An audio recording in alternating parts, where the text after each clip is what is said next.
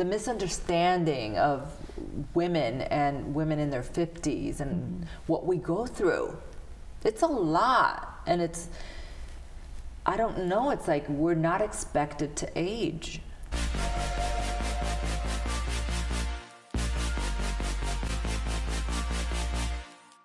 Hi friends, you are about to get a brutally honest, totally candid conversation with me and my friend Daisy Fuentes about aging, facelifts, men, women, social media, you name it. We say it all. Hope you enjoy it. This is the beauty of aging. Yeah. Really? Well, I don't know that there is a beauty of aging. Really? But yes, I guess that must be it. Okay, so let's talk about that while we're at it. No beauty of aging? You don't see it? I don't see it. No. So explain. We live in a youth-obsessed world, and it makes it really difficult for women specifically. I mean, yes, I see it in men too, but women specifically, there's this pressure to just stay young, and it's impossible. Everything is anti-aging. Everything is stay younger. Everything is like, well, what about just like, you know, looking good and staying healthy and just looking your age? Yeah. What is wrong with that? What is wrong with looking really good at your age? Not looking younger. You know, this whole like, oh, 50 is the new thing. No, it's not. No, 50's 50. Yes, we're looking better than we ever did at 50. But the pressure and the misunderstanding of women and women in their 50s and what we go through, it's a lot, and it's, I don't know, it's like we're not expected to age. And I think it's getting worse and worse because people are successfully looking younger and younger as they get older and older. So it's becoming a more it's almost worse because it's becoming an impossible target. And you know, looking better and better at your age is fine. I'm all for that. I am all for anyone who wants to do whatever it is that they want to do to look better, whether that involves, you know, getting a little Botox or whether that involves getting a facelift. There's nothing wrong with wanting to look good. But let's all understand that it's not going to make us look 20 years younger. You know, you're going to look good, and if that makes you feel better, that's great, but there's still nothing wrong with being your age. You know, there's nothing wrong with that, and I feel like society is making everyone feel like that there's something wrong with aging, like you're not supposed to do it. But it's bizarre because it's nature that you're going to age. And like, look, you're not supposed to, like there's something wrong with you for aging, and yet that is the most natural thing that there is. Right, if you're lucky, that's what will happen. Right. Otherwise, you're dead, you know? But look, I don't like that I don't look like myself. I don't like that I now look older. I am as vain as they come, and I still want to look good. I want to do whatever I can to look good to myself. But I know that I'm not going to look like I'm 30. Right.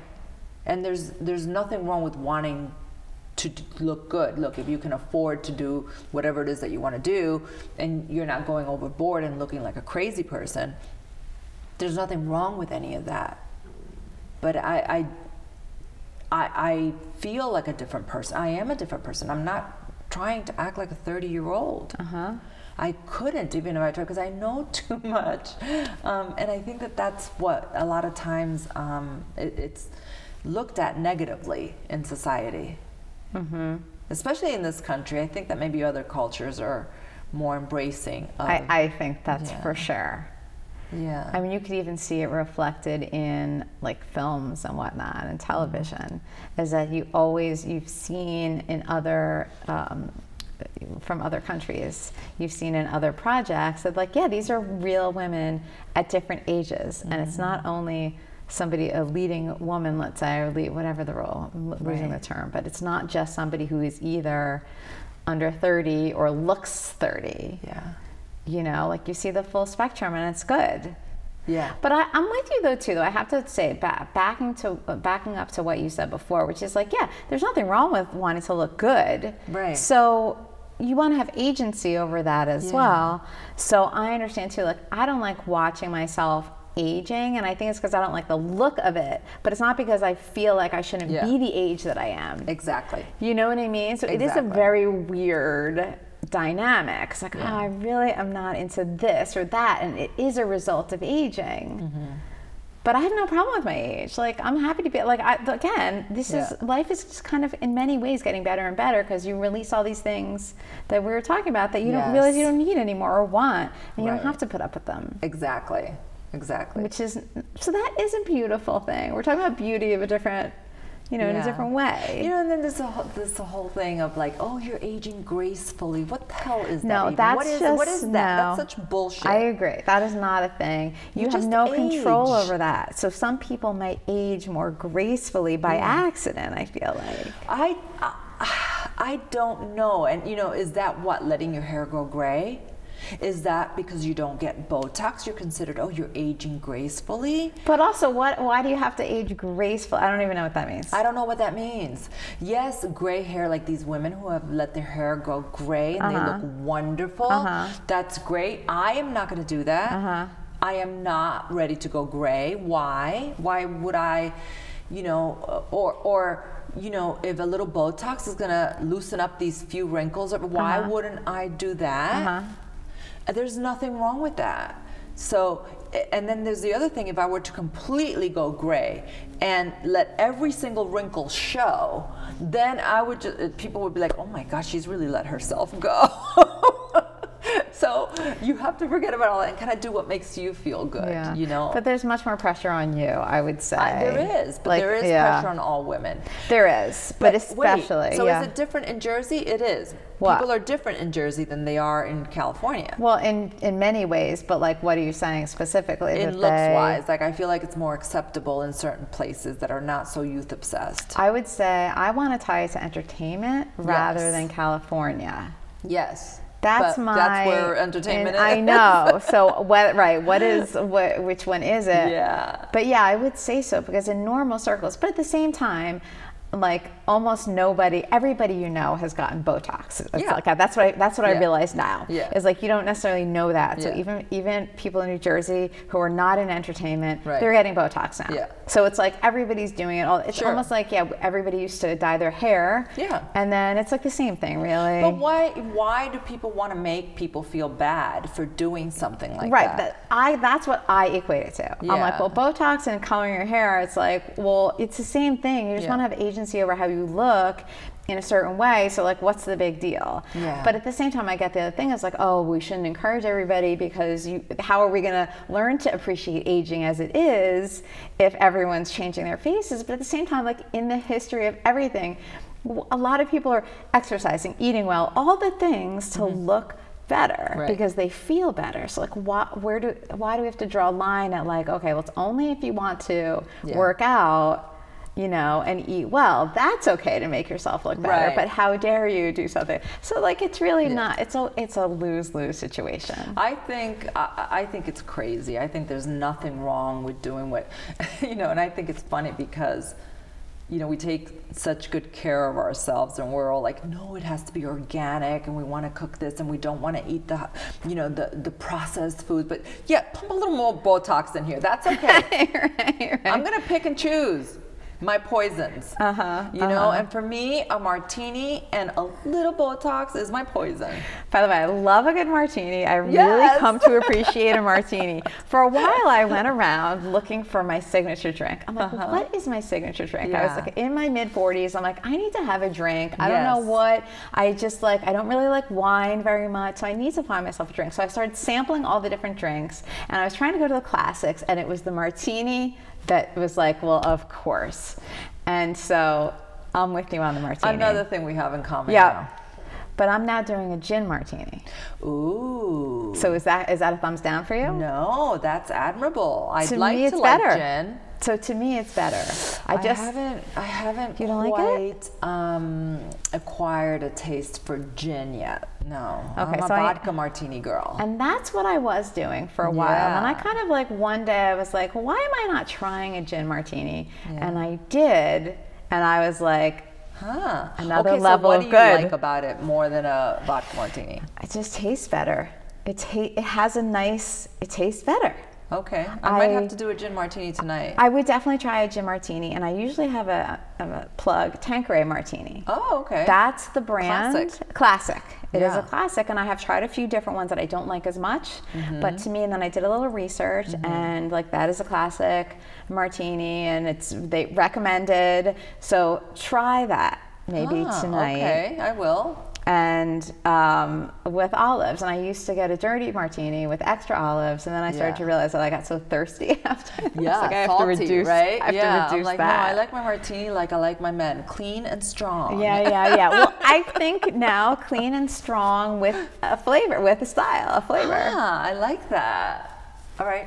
So I'm gonna try it. yeah, so that is why did we bring up martinis anyway? I forget why. We're all over the place. What were we with talking this about? It was something about, well, that's how it should be. martinis and Botox. That's my poison. Oh, right. That's okay. how we got to it. Right. So again, but that's like, okay, you're choosing your things that you like in life, and I celebrate that. Although I have to tell you, I'm Botox free, as you can see right now. Because there's a lot of movement everywhere. But it's because, here's the other thing. Okay. Botox works great during a certain time. After a while, there's not enough Botox, and it gets weird. And that's where I'm at right now. Okay, but really is the first I'm hearing that. Yeah, because at least that's my experience. I'm finding that before, a little Botox worked great to soften the lines here and there, but now the lines have gotten deeper, and I have more lines, so it takes more Botox, and it creates a little bit of a weird look. So I've cut out the Botox. Like a frozen look? Is that what you mean? No, where it creates wrinkles in other places. So if you're going to smooth out these few wrinkles here, then it's going to create other wrinkles here, and you're going to smooth these wrinkles, but it's going to get weird here because you're just older and you have more wrinkles, more loose skin. Oh, so the loose skin goes in other places, you're saying, because you're still going to have the same amount of skin. Right. Is that what you mean? Yes, I think that Botox works great, for preventative. So like meaning in your 30s, you do it in the right places, it's going to prevent lines. Right, because that's what they say now, is you start younger and it's a Start younger benefit. Because it prevents the lines from really getting deep. And then into your 40s, it's great because it really smooths out some of the lines that are already there. Even in your early 50s. It's still working. You kick it up a notch a little bit, and it's still working. Once you get into your mid and late 50s, it's a different story. I've pulled back on all of that because I didn't like the way it was looking. It wasn't doing the same thing that it was doing before. It just wasn't working well. Okay, but you look so good. Maybe that was the preventative Botox in my 40s. Do you think? Maybe, I don't know. Thank you. No, And I mean, I remember, just being totally honest, I specifically remember when we talked last time, me being like, you are so beautiful. I have to tell you this. Like, it's true. And I don't mean to make you feel awkward, but it's true. And I remember thinking to myself, okay, when I'm ready to go to a dermatologist and do whatever, I'm going to ask Daisy, like, what to do. So I've switched out the little bit of Botox that I was doing for lasers. For lasers. You told me about lasers, I remember, and for me, I feel like that works better. It works a little bit more from the inside out. There's not like that instant lift that you would get, much younger with a little bit of Botox, but there is a little bit of an improvement in collagen, where I think in the long term it kind of very subtly helps. And that's really what it's about. You want to do what you can, you want to preserve what you can, and I feel like lasers, there are some good lasers, like the Ulthera laser. It's a little painful, but it really, if you see the science behind it, you can see how it works from deep within your skin. So lasers also, it's like one of these things too, like there's a lot of medical technology that has, so many things have gotten better and better and better, and it's like, well, it's like we're using it for this or for that or for the other thing, like, why not lasers? And then they've started combining this Ulthera laser, which I've had a couple of times, with PRP, which is the microneedling, where they kind of spin your blood, and it's very scientific and very platelet-rich plasma. Is that what it stands for? Yes, and but it all works. And these are the less invasive things that we can do to kind of feel a little bit better when we look at ourselves in the mirror. I know some people don't care, some of us care. It's all fine. Yeah, yeah. It's all okay. It's all fine. I love that. It's all fine. Whatever you choose to do, that's what you do. Right. That is like, if there's a message, that's the message. Yeah.